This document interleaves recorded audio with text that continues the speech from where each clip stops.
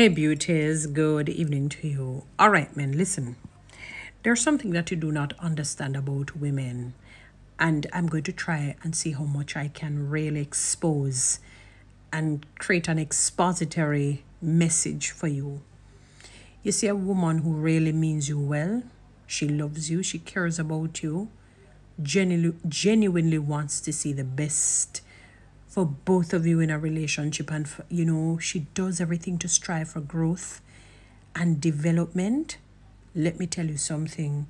You don't have to plead, you don't have to beg, you don't have to beseech, almost going into fasting and prayer sort of a thing for her to submit to you as she submit to God. It will come naturally.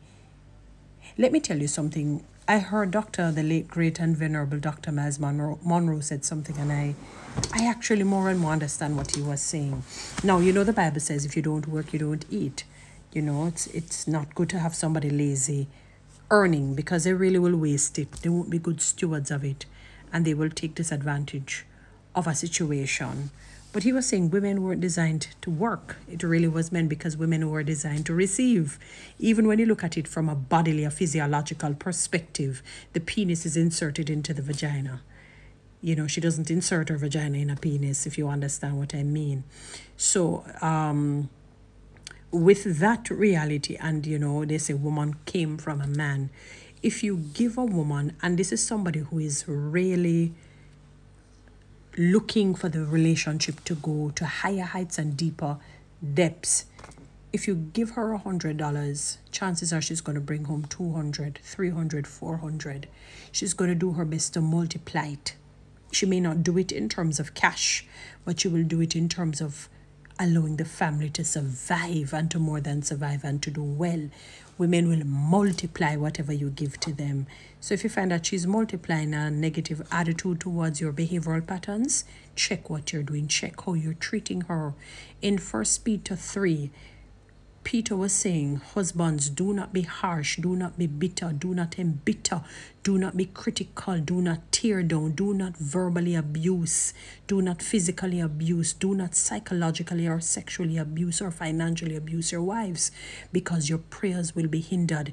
Men, and this is for the men that it affects, have you ever noticed that no matter what you try, nothing is working for you? And I'm not talking about there is a demon that is holding you back like a spirit of prevention. I'm talking about you are preventing your own selves, because of how you're treating your woman, how you're treating your children. Check it. Even if you have money, it's like you cannot be satisfied. You're unhappy. You're not, no matter what you're doing, you're wondering what the heck is happening. It's like you're a hamster in a hamster's wheel. It is because you're not treating your woman good.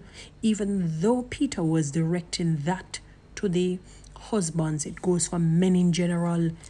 Any man that you find is ungentlemanlike towards women, check their lives. They are the most unhappy human beings on the planet, and things are just not working in their favor.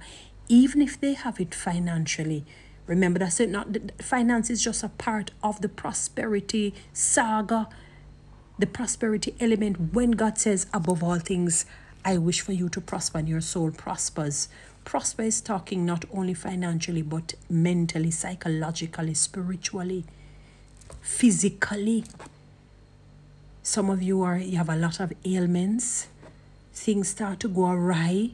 You're not getting along with people. You wonder if, they have a saying that if they spat in the church, if they defecated in the church, and I'm saying it, using decent language, or you wonder what the heck is like your salt is like crosses on you. Big check how you're treating women. It has nothing to do with somebody probably obeying you. No, it has a lot to do with your actions. You can be embittered, or you're bitter towards a woman. You're harsh. You speak very coarse and crude, and you intimidate her with your harsh words. You say awful things. I know women tend to be very lippy with their mouth. I heard a saying, the grandmother said that a woman's words can cut deeper than a man's, like you said, than a gunshot. That's not how it goes, but it tantamounts to something like that. Like when women get awful with their words, it can be worse than, I don't remember how it goes. I'm just putting in gunshot.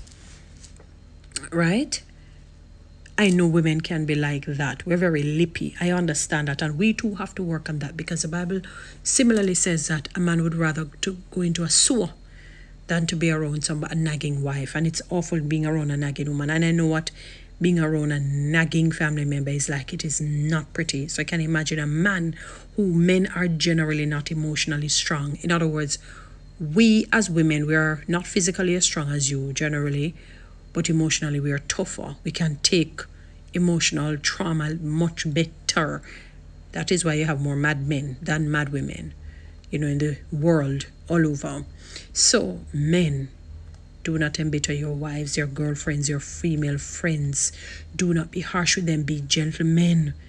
Men who are gentlemen tend to prosper in every way in their lives, even if things are tough in maybe financially. For a while it may be that way, but after a while it will pick up. God will just open his windows of blessings in and over their lives. When you feel like you can tell a woman any and everything as a man, what you're doing, you're saying, heavens, shut your door. Shut your ears, God, to my prayers. That is exactly what you're doing. And the woman is not going to submit, because women, when you try to browbeat them, especially a strong woman, a strong-willed woman, she's going to rebel. She's not going to feel inclined to submit to you, because she's going to say, I can't submit to a dictatorial way, a sort of authoritative behavior. No, man, this is unhealthy. I don't want this for the rest of my life. I don't want to face something like this. You're coarse. You are not gentle. You can't even say soft words to her. You can't even say just the usual love language. Baby, I love you. I care about you. You don't practice to do that or say that. Similarly, physically, if you beat her up or you abuse her sexually, withhold finances, the Bible talks about the man not providing for their family, for their household. You're worse than an unbeliever. You know what an unbeliever entails? Pedophiles, rapists, evil people. The Bible says you're worse than that. That's what an unbeliever is. People who practice and live in sin, the rebellious. You see how God takes it? So when you feel that you're spiting a woman and doing all kinds of things to her, you're sowing seeds. What you're saying is, God, shut the heavens when I pray. Don't answer it. The number of men who are dead, if they could come back and tell some of you men, please don't do it. I made some mistakes and I suffered gravely, especially physically, as they get not even so old. Some of them don't even reach 70, and then calamity suddenly strikes. It struck them suddenly without warning, and they suffer. And usually it's the very same woman that they treated like crap turns around out of the goodness of her heart, helps the man, and sometimes he never recovers. Please, men, I'm simply saying to you, you treat the woman like a queen, you'll be treated like a king. God made you first, and then the woman came from you. Based on God's laws and order, he's expecting you to lead. You can't expect her to lead you. Lead her. Show her how you would want her to respect you. You show her respect. You show her love. You show her kindness. And honestly, some of the Jamaican man are mean and stingy and tan bad. I'm not disrespecting, honestly, because sometimes when we speak truth, people feel it's disrespect. No, just people don't like to hear things that squeeze the corns that need to come from their toes and the bunions. On a mean, on a stingy, and on aggressive. The things that I hear you tell women, and you feel that your lives are going to be blessed. You really feel like God is hearing your prayers. Go and read 1 Peter chapter 3, verse 7. Your prayers are hindered, and it will stay that way. So all your try, you probably could all go seek omens, men little more. You think you can override God? It is like Balaam when that king came and said, go and curse the Israelites. Balaam said, I can't do it. God says, you cannot curse what I have blessed. So all of the day, seek a try to get yourselves out of the ditch. It's not working. Watch how you treat women. Watch it. You better find a way and ask God to help you to treat women with respect and love. Don't use and abuse them. It's not to your best interest. So all these men that take women and use them and feel say, oh, life is sweet. Watch as time goes by. Hey, what's sweet is certainly going to sour you. Guys, follow me on TikTok. Subscribe to my YouTube channel.